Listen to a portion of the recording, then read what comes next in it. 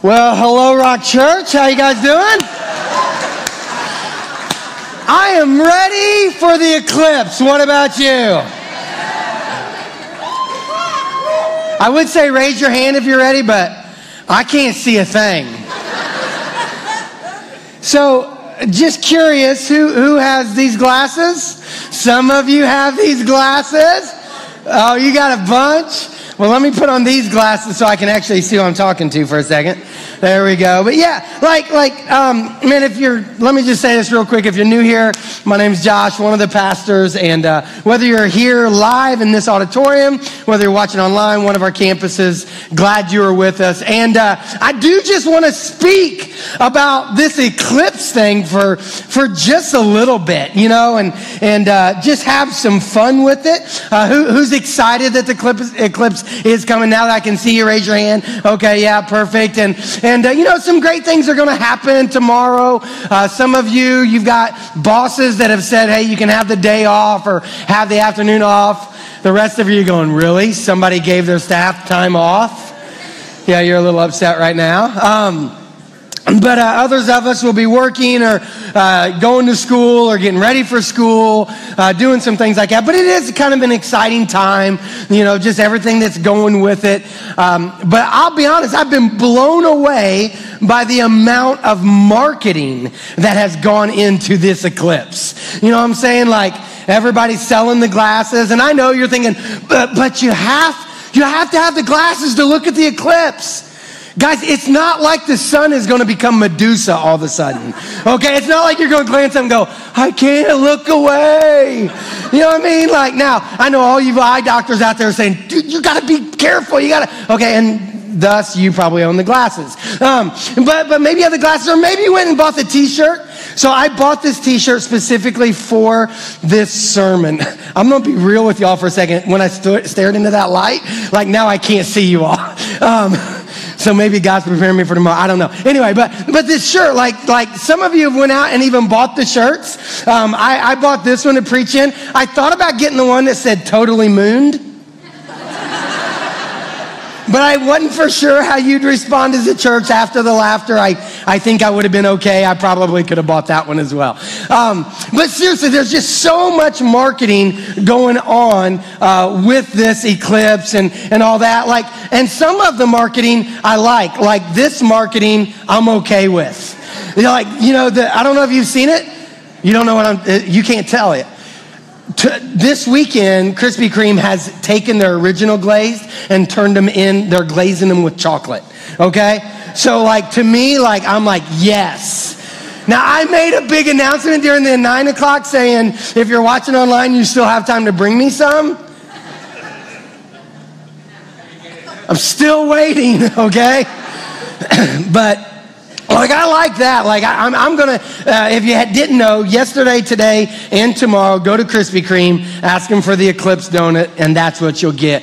And so sometime before the end of the day tomorrow, I am going to be hitting up Krispy Kreme for that. So that side of marketing I do enjoy. The other thing that I've seen is just the map. How many of you have seen a map of the eclipse path at some point on the computer? All right, yeah. Excuse me. Most of us have. All right, and if you've Googled eclipse map, you'll see that there are a ton of them. Like, some of them look like this. All right, you know, just kind of showing the path as it starts in Oregon and goes across all the way through South Carolina. I guess they put a star on this one for all the Gamecock fans. All right.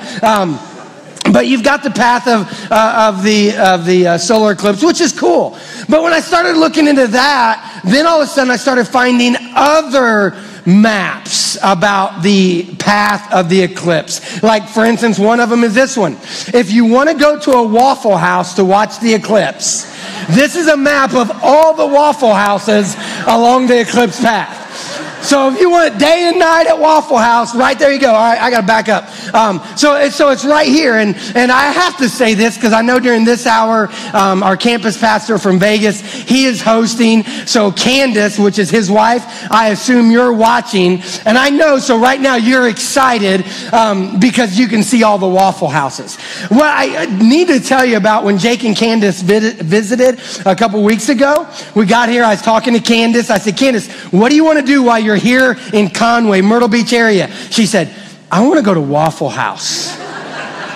I was like, for real? And if you can look on the map, they don't have a lot of them out west. I said, that's what you want to do? She goes, yes. Are there any Waffle Houses around? And I'm like, on every street corner. You know what I'm saying? So this is the path of the Waffle Houses. Here's another map. This is the path of all the Starbucks along the solar eclipse path. So, you know, if you want to fly out to Oregon real quick tonight, you can start drinking Starbucks there, and all along America, all the way through South Carolina, you can get your Starbucks fix, all right? There's another map, though, that I asked Clay. I said, Clay, I found these all of a sudden. My guess is there's others out there. Will you do me a favor and just kind of search and see what you come up with? And he sent me this one, which I wasn't ready for. This is a map showing all the places the lizard man has shown up in South Carolina. Like for real, like I'm texting him, I'm like, Clay, is this for real? He goes, I guess, it's on the internet. It must be for real, I don't know. But then I talked about it Thursday night, and like one of the football coaches came up and he goes, oh yeah, it's for real. Who remembers the lizard man sightings, all right? So yeah, a lot of you who are locals, you remember when this is a big deal. It's saying the possible lizard man sightings from 1980 through 2001, all right? And a lot of them were around the Sumter, Lake City area, which is in the path of the eclipse. So there's a warning going out right now to keep your eye out for the lizard man tomorrow. I don't know, but it is a map and a path of the eclipse, all right?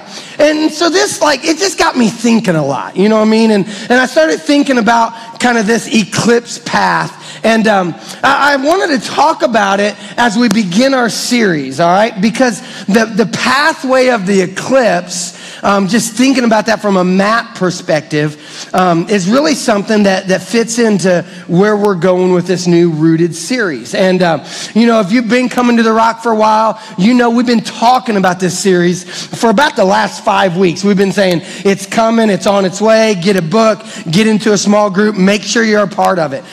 Because it's going to be a really critical series for our church.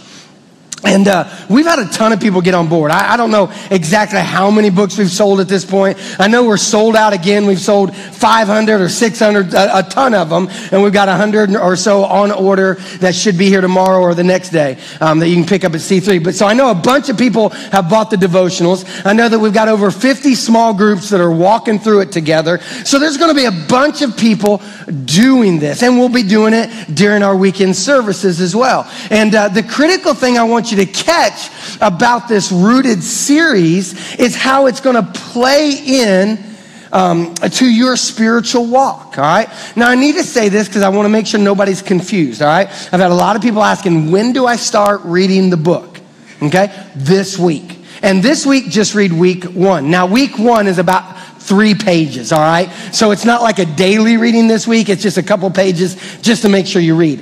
Then next week, we will start, and each day we'll read, like next Monday, you would read week 2, day 1. Then Tuesday, week 2, day 2, all right? And so forth. So this week, just read week 1. And as we go through this series, as we go through this book, we're going to kind of get a glimpse of what a good spiritual path looks like. And a good spiritual path is one that is rooted. But honestly, that's probably not like the spiritual path that many of us are on. Like if I was to say, can you map out your spiritual walk? I think a lot of us would say that our spiritual walk looks like one of these 3 things that I want to show you. Like for some, you would say that your spiritual walk or your spiritual path looks something like this. A bunch of mountaintops and a bunch of valleys. And you would say that as I've been walking with God, whether you're young, like a teenager, whether you're older, you can say, yeah, man, I just remember times that, man, I was climbing that mountain, man. I remember the day that I accepted Christ, and man, it was awesome. And then all of a sudden I got back into the world, and man, I just fell. And then one day I came to my senses. I started doing this. I went to camp. That's what it was. And when I got to camp, I was on top of the mountain. But then I had to go back to school, and I started falling. And then all of a sudden right here, a crisis hit my life. Like maybe I hit rock bottom. Made a decision that was a horrible decision, and I was in the midst of crisis. Or maybe it was one of those things, maybe you're an adult and you got a call from the doctor and it wasn't good news, and all of a sudden crisis hit, which a lot of people think when crisis hit, it takes me even further down in the valley. But you'll talk to a ton of people that when crisis hit, they start clinging to God more, so now they start climbing that mountaintop again. But then all of a sudden we get to that peak of that mountain and we forget how much we actually need God. And the next thing you know, we're starting to fall back down towards the valley. Does this make sense? Anybody been there? Anybody say, yep, I've been on that kind of spiritual walk? And many of us have, all right? And this might illustrate kind of your path of discipleship, all right? There's another one, though, that I'll show you that I know this is a path that many of us have followed at different times. It's a path that kind of looks like this, that all of a sudden, like you start walking with Jesus, like you take like 2 steps forward, and the next thing you know, you take 3 steps back, right? And then all of a sudden, you take 2 steps forward towards Christ again, and then next thing you know, I take 4 steps back. And then I start journeying with Christ. I'm doing pretty well for a while. Something happens, and I take 2 more steps back. And then I take a step towards Christ, and I take like 14 steps back. And then I end up doing this. Does that make sense? It's like that point where like, man, I'm going to walk with Jesus, and then all of a sudden, next thing you know, I'm backsliding with Christ. Oh no, I'm going to walk with Jesus. Next thing you know, I'm going back into some old habits. And this kind of path, the easiest way for me to explain this kind of path, if you've rededicated your life like 15 times, that's that kind of path. Where you go, man, I need to rededicate. I need to get back on track. And what happens is I'm moving forward with Jesus. I'm moving backwards with Jesus. There's another path that is out there, and I really think this path looks a little bit more like this. It's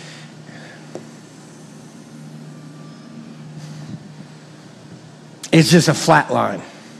Maybe there's a little blip on the radar like that at some point. You know what I mean? And it's like, yep, that's my spiritual path. And this spiritual path typically happens in 2 different groups. For some, it's man, I have no relationship with Jesus. Like you've been talking for a couple of minutes about this spiritual path and walking with Jesus, and you're like, I've never had that. Like I was invited to church, I showed up, I'm here. Somebody told me to watch online, so I'm watching online. But a relationship with Jesus, a walk with God, a path of discipleship, yeah, I'm not even there. And you would say that it's never even started. It's like a flat line, that it's dead, that there is no walk there. Or there's another group of people that what happens is like you're going along in life, and then all of a sudden, like you just have this little moment with God. This little moment where I get connected with God. This little moment where my heart or my mind is clinging to the spiritual. But it happens like a blip on the radar. And then next thing you know, it just seems like it's mundane. Like maybe it's even like I gave Jesus my life, and I still come to church every week, but I just feel like my life with God, my spiritual walk, is just dead. Like it's just flatlined. And no matter what I do, it just doesn't seem like anything changes. So I just keep coming, and I just keep kind of punching the time card. I show up at church, but this is just where I'm at. And I want everyone to know there's a better way. There's a better way. There's a better way than this mountaintop and valley experience. There's a better way than this back and forth experience. And there's a better way than this flatline experience. That there is a better path, a better map of your faith with Jesus than these 3. And it looks a little bit like this. It looks a little bit like this rooted logo we're going with. That if we could take this concept and start establishing some roots, start putting some roots down into the ground, and start really just trying to walk with Jesus. And if we were to get some strong roots, and if we were to allow our life with God to kind of dig in, then what happens is we spring forth. Then what happens is we start growing towards God. And if we'll get deep roots into the ground, what that allows is for us to kind of form that trunk of the tree and become become strong. And now your path to God can look more like, man, I'm just going to keep climbing. I'm just going to keep going towards God. Does that mean that we'll never make mistakes? No, we'll make mistakes. But when the mistakes happen, you'll stay strong spiritually. Does it mean storms in life won't come? No, storms in life will come. But when the storms of life come, you'll be strong and you'll be able to stand against the wind that is trying to blow you over. An easy illustration of this is, I have a confession to make. I love palm trees. Just admitting it right now that I love a good palm tree, all right? Anybody with me? Okay? Anybody who's a local with me, like you lived here all your life, thank you. I get a couple of them. I've got some guys on staff who make fun of me because I like palm trees. And they're like, we're local. We don't do palm trees. And I'm like, well, sorry, I do. And I love them, all right? So much so, though, they make fun of me for it. And one of the guys here at church, he ended up buying me a palm tree for Christmas one year, all right? And it's just a little bitty palm tree. I came home from our Christmas Eve service, and it was sitting in my front yard. And I was like, yes! And it was a joke, but to me, it was awesome. You know what I mean? So a couple of days later, I went out and, I moved it around the yard. So I found that perfect place that I wanted the palm tree. And I was like, yeah, right there. So I dug the hole. I put the palm tree in the ground. And I was like, all right, pack a little dirt around it and went on my way. Come home from work next couple of days. Where's that palm tree? Laying on its side. I'm like, come on, it's not very tall. It shouldn't blow over. So I put it back. I pack it in. I go do about my life. Next couple of days, come home, blown over again. Like that thing just kept blowing over, kept blowing over. Finally, I started looking around. I started seeing that these young palm trees all had like stakes to them, propping them up. And y'all like, yeah, duh, okay. I'm not a guy that plants a lot of trees, all right? So I ended up staking it up, and it stood strong. And to the point now that I've been able to take those away, that it's doing all right, kinda from a strength in the ground issue, but it's still got baby roots. My problem with my palm tree right now is it's brown. You know what I'm saying? Like it doesn't look like a palm tree that's thriving. It's surviving, but it isn't thriving. And the reason why is, honestly, I just don't do a very good job of caring for it. Like, it's so bad that I came home about a month ago, and there was like a little flyer shoved in my door, and I opened it up as from a landscape guy. It said, specializing in palm trees. I was like, come on, dude. You know what I mean? Here's the reality. For some of us, our spiritual map is all over the place. For some of us, that, it's flatline. For some of us, it's back and forth. For some of us, we're starting to put some roots in the ground. But you would say, even if I've started to put some roots in the ground, it doesn't feel like my spiritual life is thriving. Maybe surviving, but not thriving. And guys, what I want for you, what I want for me, is I want to walk with God that thrives. I want to walk with God that is on fire. I want to walk with God that's not mundane, that's not getting by, that isn't just good enough to survive so maybe one day I get to heaven, but I want to walk with God that thrives. And that's what Jesus wants for each and every one of us as well. That's the reason he said in John 10:10, I have come to give you life, and life to the full, life extravagant, life of riches, not like financial riches, but a rich, satisfying life. Well, how do we get that? Get rooted. And maybe another way for me to say it is not just get rooted, but learn your ABCs. Learn your ABCs. If you want a spiritual walk with God that is rooted and that is thriving, learn your ABCs. And it starts with this word accept. Everybody do me a favor and say accept. All right, good. That was the Matt Brown moment for the day. If you know Matt, he likes to have y'all talk back like that. Anyway, but I want you to learn that word accept. I want you to think about that word accept, all right? And inside of a spiritual walk with God, it really just means to accept Christ. And let me read a scripture to you. I'm going to read from the book of Acts. Now, we've read from this text a couple times over the last month for some different reasons. We talked a couple weeks ago about responding to Christ. And when we talked about responding to Christ, we used this text, or at least this book called the Book of Acts. It's a book that was written by a guy named Luke, who was a guy who just wanted to write a historical record. He just wanted to write about who Jesus was and what his disciples did, all right? So that's where we're going to pick it up. It says this in the book of Acts, the 2nd chapter, verse 40. It says, Peter continued preaching for a long time, strongly urging all of his listeners, save yourself from this crooked generation.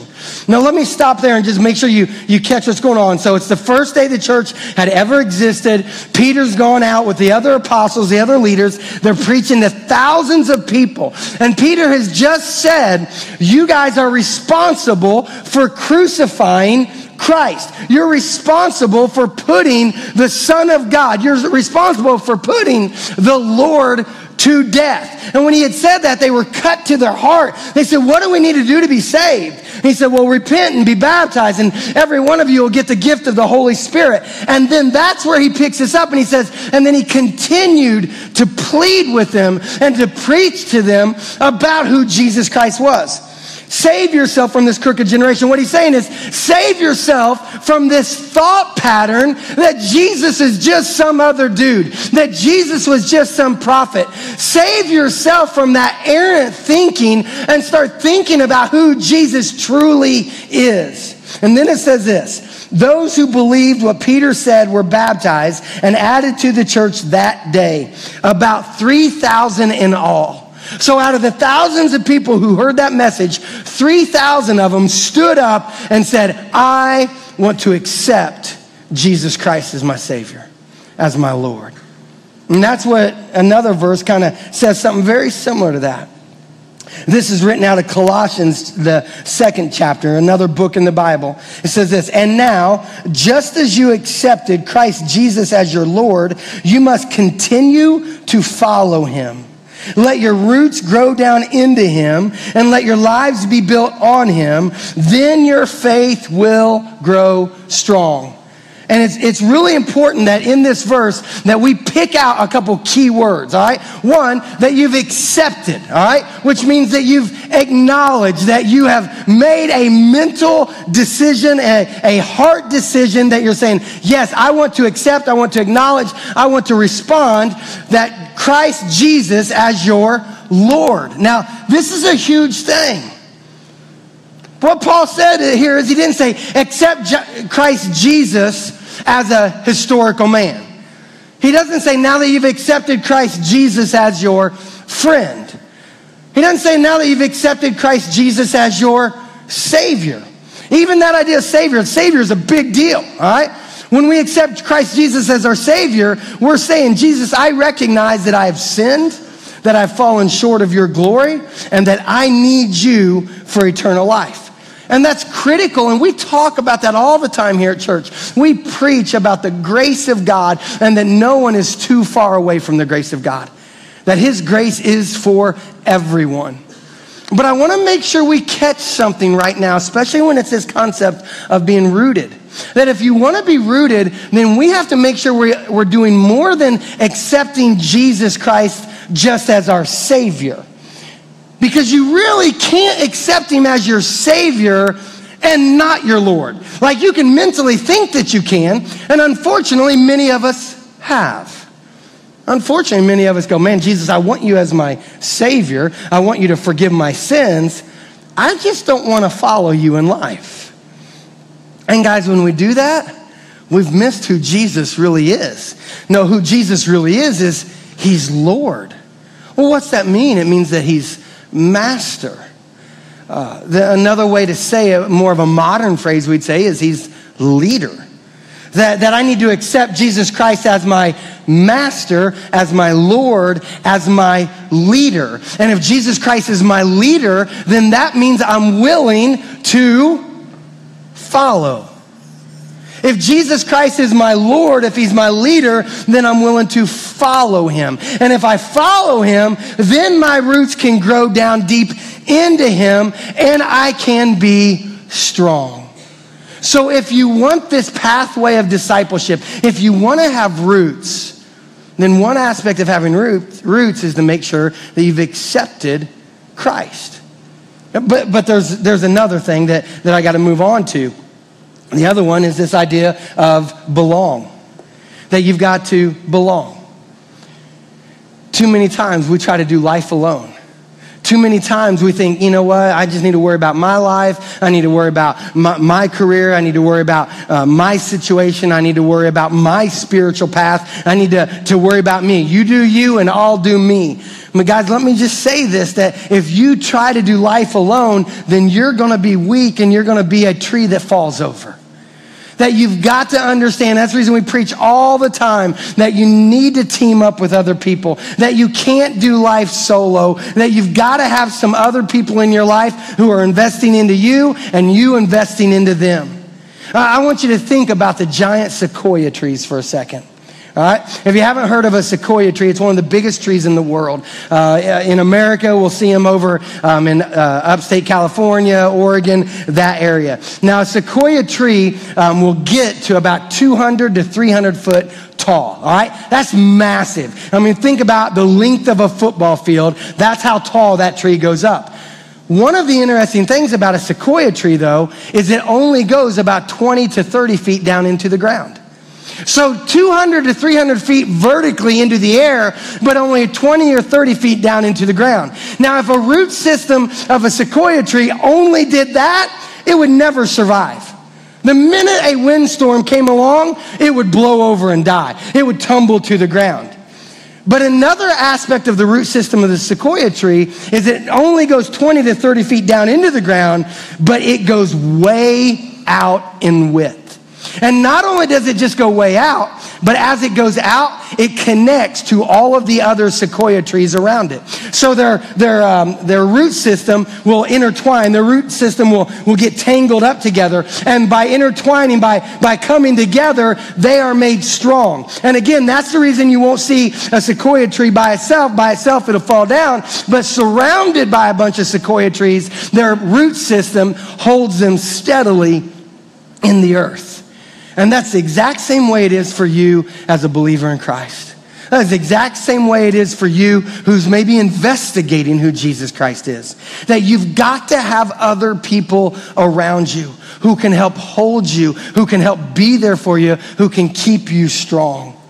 I want you to think about that early church. Remember, it said that 3,000 came to know who Christ was in one day. But it wasn't like 3,000 came to Jesus and then went off by themselves. No, 3,000 came to Christ and then they started doing life together. Let me go back to that scripture and read it. It says this in Acts chapter 2. This is just following that verse. It's verse 42. It says, and they, meaning those new disciples, devoted themselves to the apostles' teaching and to fellowship, to the breaking of bread and to prayers. And all who believed were together and had all things in common. And they were selling their possessions and belongings and distributing the proceeds to all as they had needs. This group of new Christians, they were getting together. They were taking care of one another. They were doing life together. They were learning from God's word together. They were praying together. They were taking communion and sharing meals together. And then they were taking care of one another. When one of them had a need, another one stepped forth and said, hey, I'll take care of that. When somebody was struggling, a group came alongside of them. And the reality is, guys, let's just face it. Life can be difficult. It can be difficult. Spiritually walking with God, trying to stay on track without letting our own emotions and our own heart and our own sin get in the way can be difficult. And that's why we have to put other people around us. And, there's tons of different ways to do that. You can do it by getting, some neighborhood friends together. You can do it by working out with some people. You can do it in tons of different ways. But I want to say when it comes to your spiritual walk, the most important people for you to hang around with is some people who want to talk about God with you and want to help hold you strong. You got to belong. And that's the reason we're, again, pushing this idea of teaming up, but especially through this series. But it goes another step further. It's just not about belonging. It's also about being committed. A, accept. B, belong. C, be committed. Let me read this next part of this verse. It says this, all the while, all right, this is just the very next verse. All the while praising God and enjoying the goodwill of all the people. And each day the Lord added to their fellowship those who were being saved. So 3,000 come together, they accept, and then those 3,000, they all come together as a team, all right? And they're dividing up and they're meeting in houses every day, which means not all 3,000 meeting together. No, they're meeting in small groups in all of these houses. And while that was going on, it says this. It says, all the while they were praising God. All the while the goodwill of all the people was all around them. And the Lord added to them every day. And what I want you to see here is these people were committed to the mission of God. They were saying, God, we want to praise you. We want to love you. They were saying, God, we want to serve you. And as they were serving, they're going out. And as they're loving each other, they're having an opportunity to love others. People around them who were not even part of their fellowship said, man, there's something different about that group. There's something that they've got that I don't have. And because of that, they said, we want to join. I want you to think about that in our context. Praising God, that's loving God. The goodwill of all the people, that's loving people. That's loving one another and then allowing those around us to see that and then being willing to do something about it, which means I've got to be committed to the mission of God. You want deep roots? Accept Christ as Lord. Belong to the body of believers. Team up and then be committed to the mission of God, which is loving God, loving people, and doing something about it. And when you add those things into your spiritual walk, what you'll find is that you'll start to get rooted a little bit. You'll start to look like this. It'll be one of those things that you'll start adding some of these things to your life. That you'll start developing this root system. And as you develop this root system, it's going to cause you to grow and to be strong. Now, here's something I got to make sure I say real quick, though. I talked about A, B, C. What I don't want you to think, though, is that this is some linear type progression that first I've got to accept Christ, and then I can belong to the church, and then I can be committed to the vision. All right? That's not it at all. These do not have to come in any certain order. For some of you, you might belong way before you ever accept. You might be going to a small group, and you might have told the people in your small group, hey, I really don't have faith in God right now. I'm investigating it. I like to hear about it. But what I love is just a group of people that I've been able to be around in the mission that we're on of helping other people. So you might belong way before you ever accept. You might say, I want to be about helping people. I want to be about this idea of making this world a better place. And you might be committed to parts of our vision, but not have accepted Christ yet. That's all right. What's not all right, though, is for us to think, one, that we've got to go in this direction, because if so, you're like, well, I missed a step. What do I do? It's not that at all. Grab one of them. And then from that, add another one. And then from that, add another one, because it's not about going A, B, C. It's about having the whole collection together. And when you start adding these things into your life, then your roots will go down. But there's one other beautiful part about it. When you put all three of these things in your life, you don't only just have great roots and a strong trunk, but then you start bearing fruit. And what's the fruit? Disciples. So see, really, it's A, B, C, D. Because more than anything in my life, I want to bear disciples. I want to produce fruit, and the fruit that God calls each and every one of us to produce is more disciples. So when I have this concept of who Jesus is as my Lord, when I've belonged to a team, when I'm committed to the vision, then I'm not only having roots and a strong trunk, but now I'm also producing other disciples. And that's what it means to be rooted. So that's my challenge today. Will you get rooted? You know, we're going to move into a time of response right now. And I'm just going to encourage us while we do this, just to think where you're at. just to kind of think, where am I at in this process? And what is it I need to add today? Man, you're not going to leave here right now going, I'm going to throw all three of them in real quick. No, chances are you're going to be like, well, I got one. How about I add one more? Man, I got two of these. How about I add a third? I get all three, man, I need to really look about how I can go and produce more disciples who have found what I have found. So we're going to sing a couple songs right now. If you want to take communion, it's available up here. If you want to spend some time praying in the prayer corner over by the baptistry, you're welcome to do that. If you want to talk to somebody about getting baptized today, man, come talk to us. But as we worship, as we sing this song we sang earlier about being extravagant, then I want to give this challenge. Add one of these letters to your life. If you've never accepted Christ as your Lord, but you're ready, man, maybe today's the day. Maybe today's the day where you say, you know what? I do believe that he was a historical figure, that he really walked this earth. And I know that I need my sins forgiven. And I'm ready not just to ask him to save me, but I'm ready to follow. And man, if that's you today, just say a simple prayer to God. Saying, God, I'm sorry and I repent. I need you and I want to follow you. Man, I invite you to say that prayer. And if you do, then I also encourage you, come to the Connect Corner. Because we'd love to talk to you about that. We'd love to help you say that prayer if you don't even know how to do that. But maybe today what you're saying is, yeah, he's my Lord. And yeah, I'm committed to his mission, but I'm not on a team. I don't belong to a team. And today's the day that maybe I make that decision.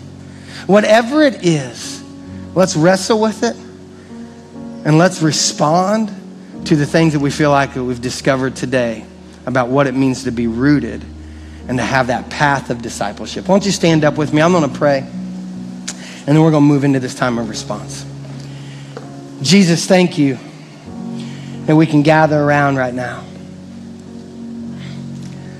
We can hear from your word. And Jesus, I pray this morning that we would put it into practice. And God, whatever we need to do to develop those roots, to put these different aspects into our life of discipleship, God, help us to respond and to do it. Jesus, we love you. We thank you for your amazing grace. In your name. Let's spend some time responding.